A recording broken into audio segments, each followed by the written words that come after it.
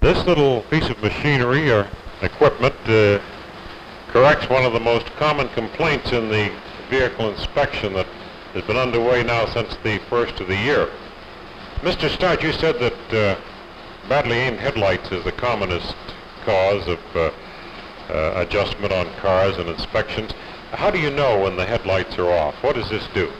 Well, this attaches to your headlight bulb with three little knobs that are aimed for it, and they are supposed to be 2 inches down every 25 foot ahead, and not more than 4 inches to the left or the right.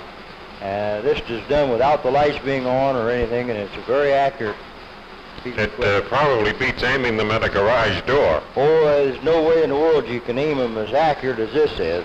Put this on this car here and tell us how far off they are. Incidentally, what does it cost to adjust headlights? It costs $3 for set all the headlights on an automobile. That's remove them and the guards and adjust them. Is this the average cost? I mean, well, most garages charge this?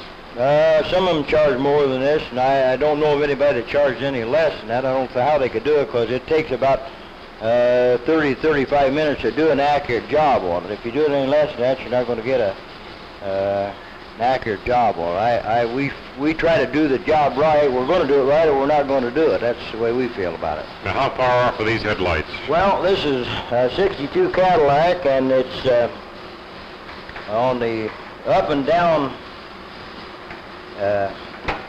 On the up and down, it's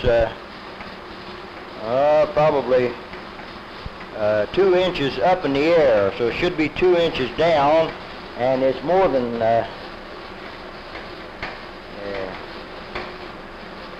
it's quite a ways off to the left or the right. Get it back on here. Would these headlights shine in an oncoming motorist's eyes? They would be shining 10 inches to the left in a motorist's eyes, and also about 5 inches up in the air, so they'd be right directly in his eyes. And they'd be going into the other lane, wouldn't they? That's exactly right, and that's we have had them as much as 10 inches up in the air and 10 inches to the left. So this is one thing, regardless of what the safety inspection does, this is one thing should never be done away with. You should insist on everybody having headlights aimed.